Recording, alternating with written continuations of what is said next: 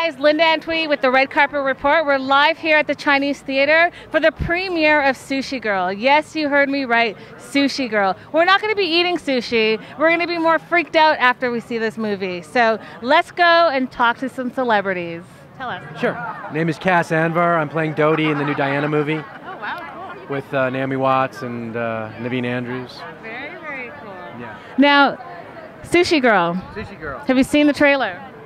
I've seen lots of it. The director, Kern Saxon, is a good friend of mine.